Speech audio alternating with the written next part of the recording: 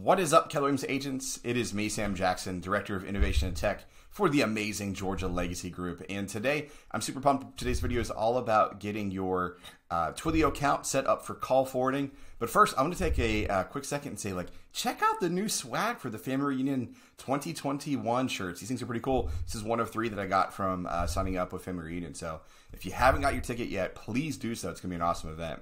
But let's jump into it. I'm going to show you all how to get into call forwarding with your Twilio account. So we're going to jump right into settings up here in the top right-hand corner. And we're going to go down to settings. I probably need to make myself a little bit smaller here. Get out of the way. Cool. And then now Twilio is usually at the very bottom of the list. So I'm just going to scroll down really, really quickly. Zip on down here. And then I have my Twilio account set up already. So this is something you can check out in another video if you don't have your Twilio account set up. But now I need to click on this Manage button right here. And now you'll see here that I have some information about my account, how many texts that I've used, but you'll see a button here that says Set Up Call Forwarding. Now pay attention, there is going to be some information here about what this looks like, but essentially you're going to have a 6 credit call forwarding setup. So this is like a one-time, first-time deal. That's 6 credits. And honestly, that's pretty much about 6 cents. Every time you see a credit, that's about a penny each. And then you'll see that it's a country code per minute for 3 credits. So every time you take a call, it's going to be 3 credits per minute. So it's 3 cents per minute, roughly. But yeah, I'm going to go ahead and hit Set Up Call Forwarding. I'm going to type in my telephone number. And then, again, some more information here about the voice over IP and how all this works.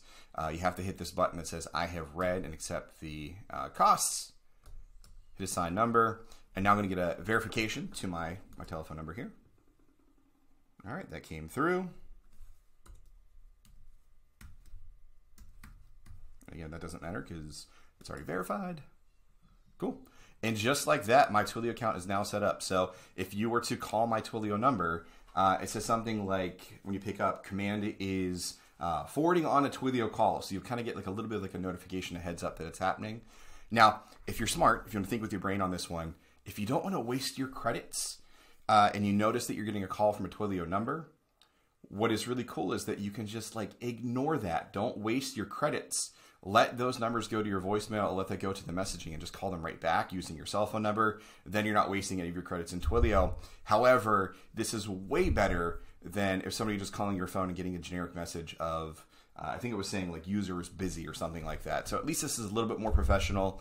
But this is how you kind of get it set up to now that you can have Twilio do some call forwarding to your actual cell phone, just in case you have some posts, some smart plans, anything rocking and rolling that may trigger somebody giving you a phone call.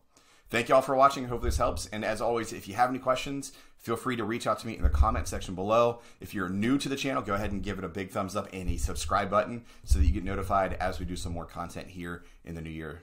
Thanks for watching. And as always, stay in command.